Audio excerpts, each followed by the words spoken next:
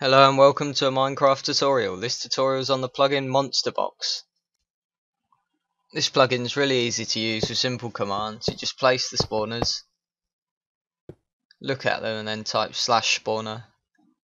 If you don't type anything in afterwards, it will show you a list of the monsters you can spawn. So if I just go around and set all 4 of them.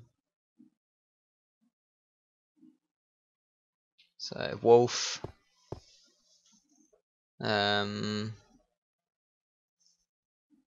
say a zombie, and I'll do a chicken and a skeleton.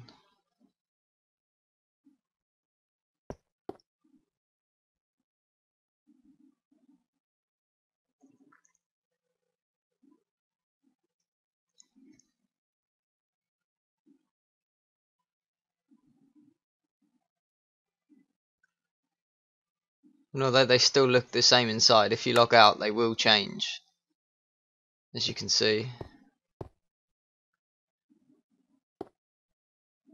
So now they've all changed. If I take the torches down, some of them should spawn. Obviously I haven't got a roof, so it's still too light for zombies and skeletons. Oh, just changed my game mode back.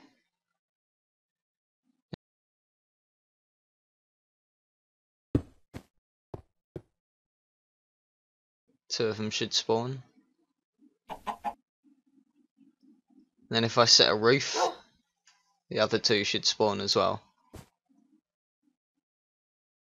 The skeletons and zombies need it to be dark for them to spawn.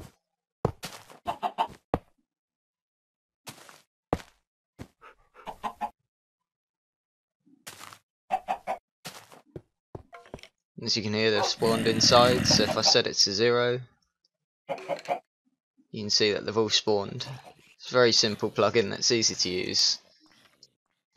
There's not a lot in the config file for MonsterBox really, but I'll show you anyway. It's just whether you want to set it with economy. I don't know why you'd do this, but you just turn it to true if you need to. Then you can set the price of a spawner to change it, and you can even set separate prices for the type of monster. And that's under the other one, prices. Then you can just set individual prices. As I say, I don't really see the point in this one, but it's possible if you wanted to. Thanks for watching. I hope this video has helped. If it has, please remember to rate, subscribe and comment.